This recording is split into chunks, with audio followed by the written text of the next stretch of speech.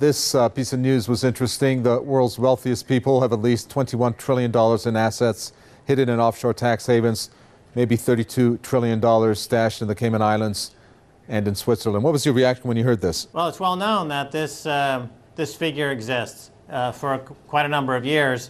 It's been hidden because of the globe's growth over the past 20 years, 25 years. Nobody paid it much attention. But now that the world's entering into the synchronized global pullback or recession, and in some cases a depression, then these items are coming to the surface. For example, the 20 to 30 trillion of wealth that's held offshore. And most of that wealth, of course, goes through Britain, goes through the UK, because Britain has the least regulated financial markets in the world. That's why MF Global was in Britain.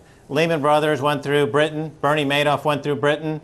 The latest Peregrine scandal went through Britain. JP Morgan's $2 to $9 billion loss on their balance sheet happened in London. So London is really the headquarters for global banking fraud.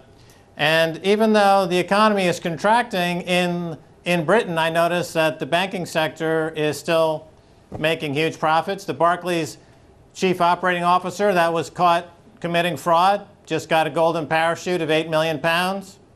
So as I've said, until you get rid of the financial terrorists, then you're going to continue to get, you're going to have these weapons of mass financial destruction blow up in your face and cause all kinds of death and destruction. It's as simple as that, really. I mean, if you see a banker with Gucci's in a briefcase, don't let him on an airplane.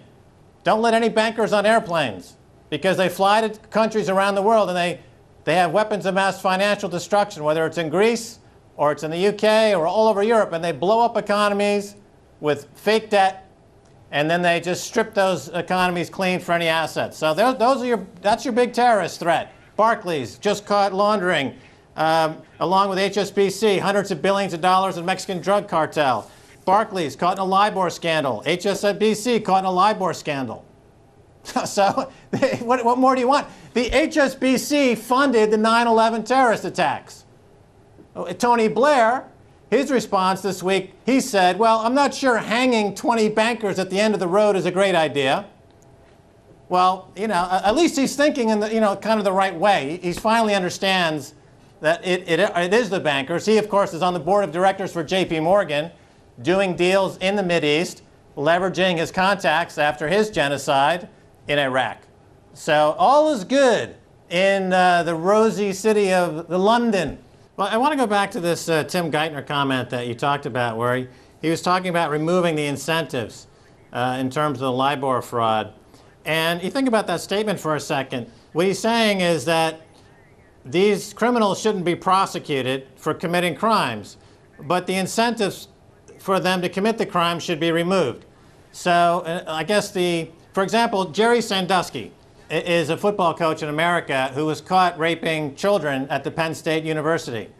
So if Tim Geithner was asked to adjudicate about what should be the penalty for Jerry Sandusky, his solution would be, well, to remove the showers from the locker room, remove any suggestive material within Jerry Sandusky, remove the incentive for Jerry Sandusky to commit rape. But Jerry Sandusky committing rape, that's not the problem. And the public, unfortunately, doesn't understand that Timothy Geithner is a financial rapist. And they should see him in the same repulsive manner they look at Jerry Sandusky. Timothy Geithner should not be able to show his face in public without people vomiting in the street, as they would if they see Jerry Sandusky, a serial rapist. Timothy Geithner is a serial financial rapist. Barclays Bank, HSBC, JP Morgan, Jamie Dimon, Lloyd Blankfein, these are serial kiddie rapists. Now, this is what we're dealing with. What do you want to do about these serial kiddie rapists? Do you want to remove the incentive for them to commit kiddie rape, that is to say, rape children, or do you want to prosecute them for the crimes that they've committed? Unfortunately, America believes that kiddie rape or financial rape, if it's committed by Tim Geithner, is okay. Give him a pat on the back, a big bonus, and maybe he'll be running JP Morgan next year. Who knows? Kiddie rapists get great jobs in America.